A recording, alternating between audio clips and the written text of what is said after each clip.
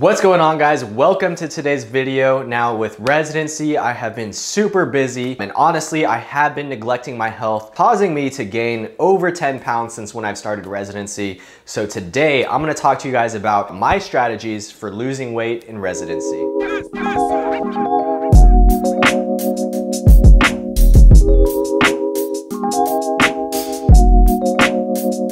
So obviously the video is going to be centered around me and residency, but honestly these tips can be used for anyone who's in any kind of medical training or just really busy. All of these tips will apply to you guys as well. So if you guys do learn something and take something away from today's video, make sure you guys drop a like. So a little bit of background from me, if you guys are new to the channel, I was actually an NCAA Division I gymnast. So if you don't know what that means, it's the highest level of sports you can do in college. As a gymnast, I was very strict with my diet and obviously exercised a lot, maybe working out 3 to 4 hours a day after classes. And typically we would have a 1 hour morning workout before classes. So I was very active in that. After I was done with gymnastics, I competed in NPC men's physique, very similar to bodybuilding shows, except instead of a Speedo, you're wearing board shorts. So I did diet down for 16 weeks. It was not necessarily a healthy weight, but I do have experience dieting down for several months, making a meal plan and sticking to it and following it through. So the new issue that I'm faced with is not the knowledge, but really applying that knowledge to the busiest time of my life, which is residency, where we do work about 72 hours a week. So currently I'm up to about 180 pounds. Really my healthy weight is around 160, 165. I'll show you guys my 180 pound physique and what I look like at around 160 to 165 pounds. So the ultimate goal would be to end up around there. But really I just want to reestablish control of my health by eating a healthier diet, exercising more frequently, and being at a weight that I personally feel healthy at. So my first tip for achieving weight loss during residency or just being busy in general is gathering objective data consistently. So what I mean by that is you need to have some sort of data that you can track your progress daily, and typically the easiest way to do that is a scale and weighing yourself every single morning. So obviously our weight fluctuates throughout the day. That's why I prefer to weigh myself right when I wake up. I use the restroom and weigh myself because that is typically the most consistent your body will be from day to day, and that will give you the most accurate representation of tracking your weight progress from day to day. Obviously there will be fluctuations. Sometimes you'll drop a lot of weight, sometimes you'll gain some weight from the day before. You just want to take into account the weekly average of weight progress. So my second tip would be making gradual changes to your diet. I would say diet is the majority to weight loss. It's not something that you want to change overnight. It will yield the best results if you change this gradually. So what I mean by that is I personally have not been making the best dietary decisions. If I'm super hungry, maybe I'll go grab that big burrito, or I'll go to the pasta station and get a big Alfredo pasta, which is not the healthiest when they do have salads, they do have grilled chicken, they do have healthier options at the cafeteria. So what I'll do to gradually make these changes is instead of grabbing these unhealthy options, I will go ahead and maybe try and start incorporating more salads, incorporating more leaner meats into my diet. Instead of maybe eating cookies or ice cream for dessert, maybe I'll grab some fruit instead. Obviously, drink more water because water will help your body feel full. If you are still hungry after eating your meal, chances are you probably didn't drink a ton of water as well. So make sure you're filling your belly up with some water, staying hydrated, and that will help satisfy your hunger as well. All right, well, turn it on. I'm very thirsty.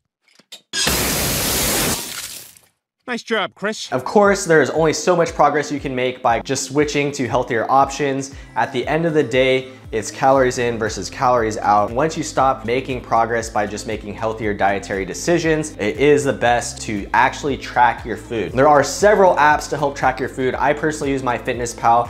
If you guys have any other apps that you really enjoy using for tracking your food, make sure you drop them in the comments below. I personally count macros or macronutrients, which are your proteins, carbs, and fats. And then I will use that because I like some variation in my diet. So as long as I'm hitting the same protein, carbs, and fat a day, I know that I'm consistently getting around the same amount of calories in a day.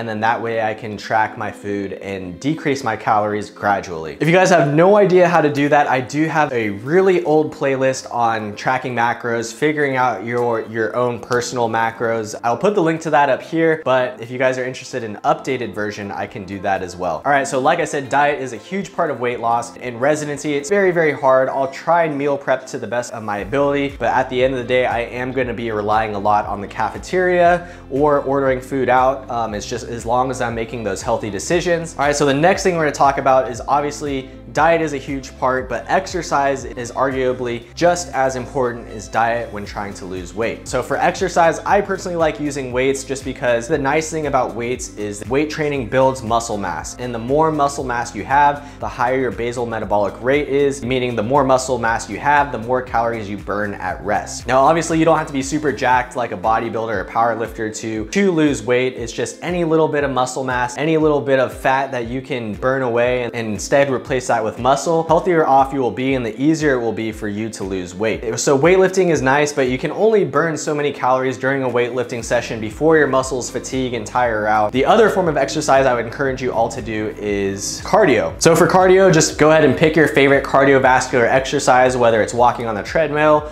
walking around your neighborhood, swimming in the pool, playing basketball. As long as you have some way to track, there's a lot of fitness watches that are great for tracking cardiovascular activity. As long as you're able to track the intensity and time or even the calories during that session, you can gradually increase the amount of cardio you do and try and make it fun. Cardio can be really boring, but as long as you pick an activity that you enjoy, the easier it will be to get those cardio sessions in. As a resident, it's very hard to get exercise in. All you really need is 30 to 45 minutes a day to get some form of exercise in, whether it's weightlifting, a cardio session. I personally like to work out after a shift if I'm working a day shift, or I'll work out before a shift if I'm working night shift. And if you're not able to do that, you can do laps around the hospital. Instead of taking the elevator, you can take the stairs. If you have free time, you can just go up and down the stairs. There are ways to be active. Bottom of the line is just get your body moving and get your body expending calories. All right, guys, the fourth tip that I have for you guys is mindset. Know that weight loss is a marathon, not a sprint. Your progress won't be linear. You will be making 2 steps forward and 1 step back, but as long as you are on average losing weight, making healthier decisions, you will get to your goal eventually. And it will take several months to achieve the goal weight or the goal body that you want. My personal goal is to lose about 1% of my total body weight for every 1 to 2 weeks. I know that if I wasn't in residency, I could easily lose 1% of my body weight every single week, but I know it's not necessarily feasible with my schedule. So I'll try and lose 1% about every 1 to 2 weeks.